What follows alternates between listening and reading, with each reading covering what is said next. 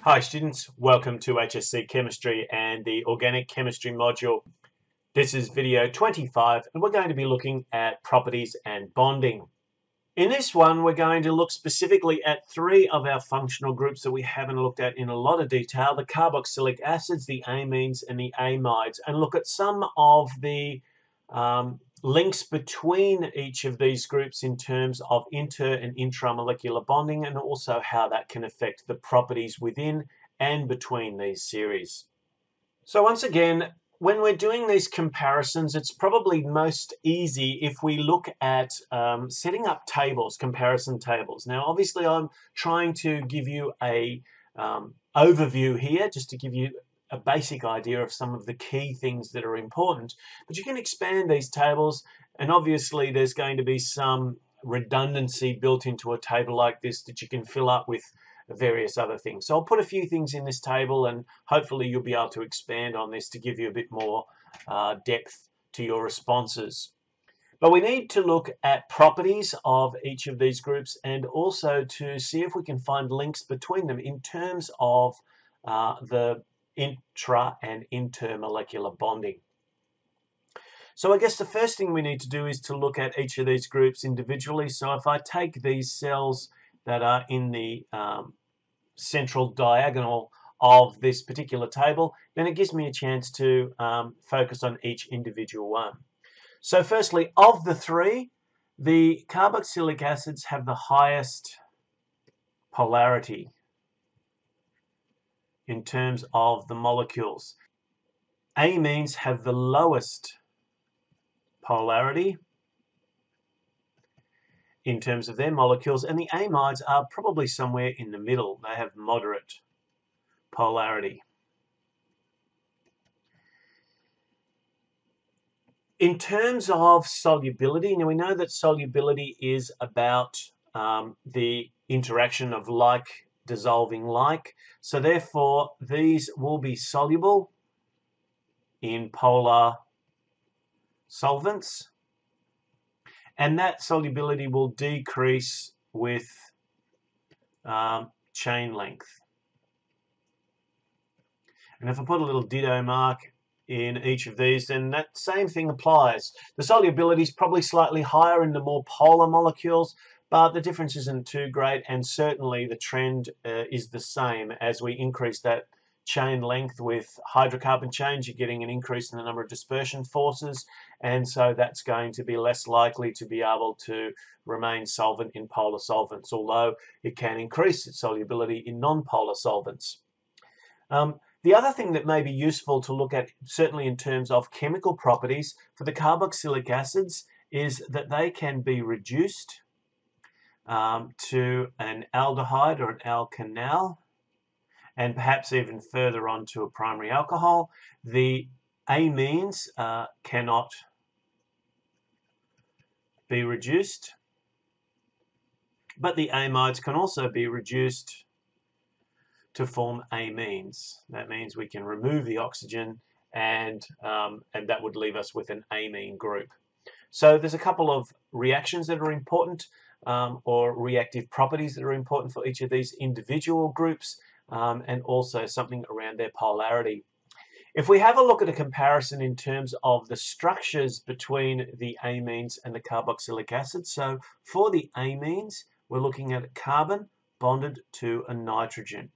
Now obviously there will be other things perhaps bonded off these, but that's our key functional group, the carbon bonded to the nitrogen. The carboxylic acid, of course, is a carbon double bonded to an oxygen and to a hydroxyl group, and then to something else as well. There are two unbonded electrons here, and of course there's two pairs of unbonded electrons around the oxygens. And I haven't shown those bonds separately for the oxygen and the hydrogen, but you should obviously put those in as well, and certainly they help you in your explanations.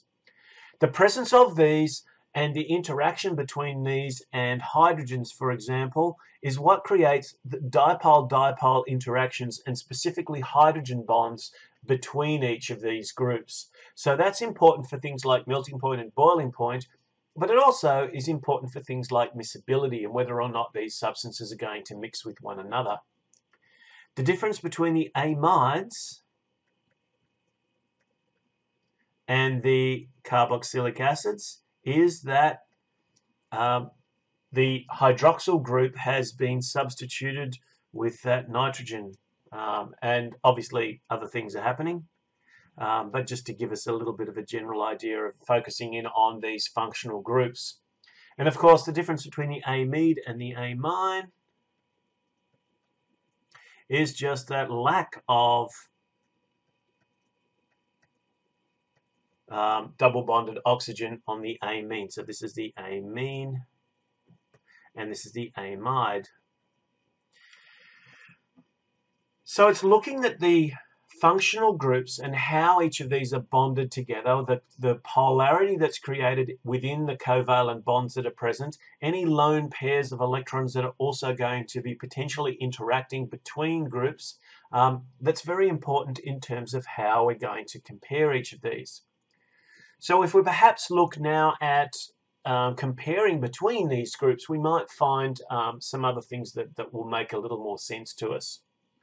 One of the most important things about the carboxylic acid and the amine groups is this is an example of a weak acid plus weak base. So when we put these two together, we do actually end up with a chemical interaction between them.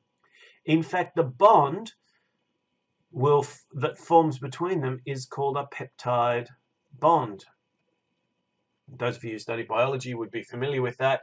Amino acids have an amine functional group at one end of the molecule and an acid functional group at the other end of the molecule, and the interaction between these is also going to release a water molecule, which is what we would expect from an acid-base reaction. OH group from the acid has linked in with one of the so from here and here, for example, so the nitrogen moving across, and what we actually end up with is that amide looking functional group in the center. And that's where a peptide bond would form. The other thing about each of these is that we would expect much higher boiling points, higher MP, BP for the acids. The higher polarity of the carboxylic acids in comparison to the amines means that the melting and boiling points for the acids, or at least for corresponding acids, is going to be much higher for the acids than they are for the amines. And partly this is due to the fact that the polarity that's created between the carbon and the oxygen is much greater than that created between the carbon and the nitrogen, and hence that also flows on to the differences in the polarity created between oxygen and hydrogen and nitrogen and hydrogen.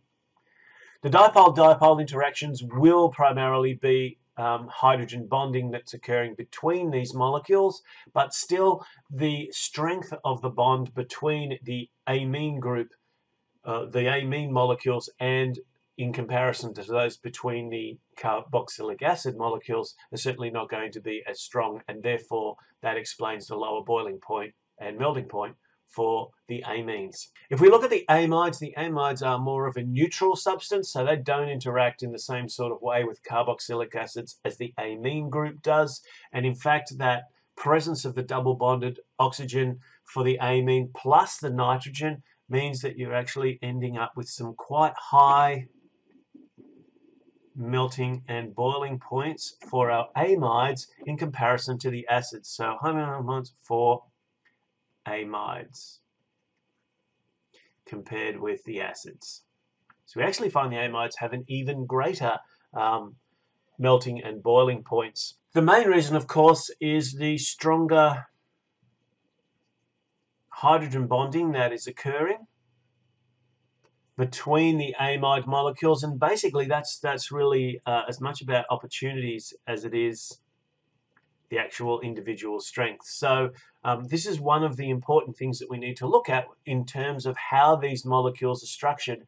And in fact, the way that the molecules are distributed gives us a little bit of an idea about why this might be the case. So this is one of the reasons why we looked at molecular shape earlier in this module, to give us a sense of how those atoms distributed around a central carbon can actually contribute to things like its polarity.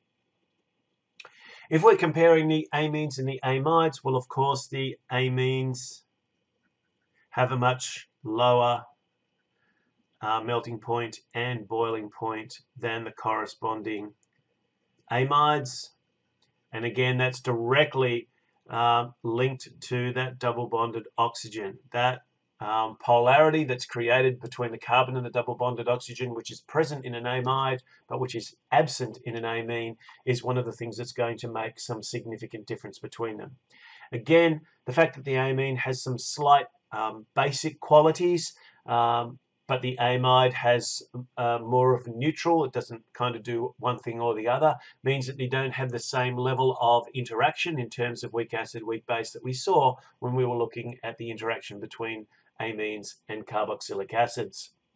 This is a very quick rush through each of these three groups and how you might look at comparing the three groups to one another, and also identifying some of the key features about each of these groups. Some diagrams, particularly when you're explaining physical properties, can be really helpful in order to identify exactly what's going on in terms of the distribution of charge, any lone pairs, any interaction between the molecules that include things like hydrogen bonds and or dispersion forces or even dipole-dipole interactions. So see if you can expand on this table a little bit, add a bit more information so that you can fill out your understanding of the difference in bonding within and between these three important organic groups. And thanks for watching.